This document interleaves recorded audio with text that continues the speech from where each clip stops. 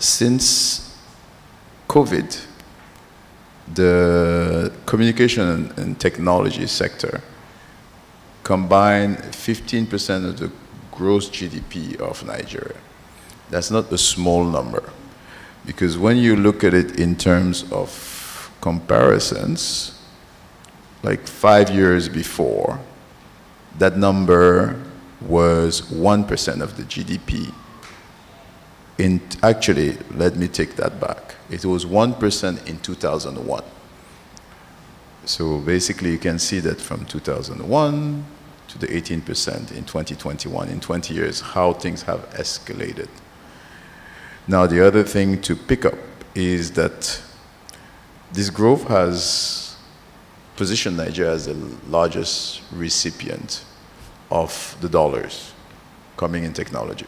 So people tend to look at technology impact in Africa or in North Africa to be a new phenomenon.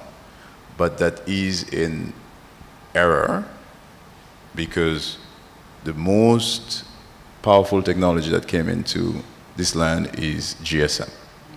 So in the stories you are both giving, I'll just eclipse for a second in my first time in Nigeria.